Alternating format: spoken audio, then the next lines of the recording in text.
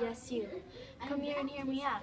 Let me tell you about this cool bronze drinking vessel and the history of it. Okay, so this is a bronze drinking vessel.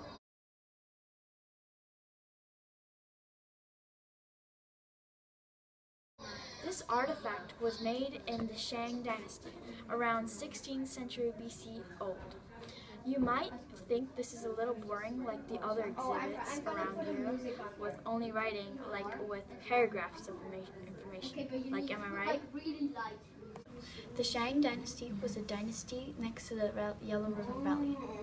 And like the cups they used 16 centuries ago was basically the same thing as ours. Like ours is like glasses, plastics, and the bronze cups. The bronze drinking vessel is like our glasses.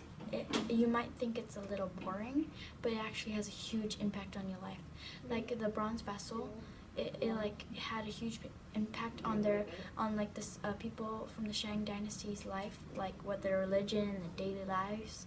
Like for religion, it's like they use it for like the sacrificial rituals, and for the daily life, they use it to put like anything to drink in it instead of using their hands, because it's a struggle to use your hands.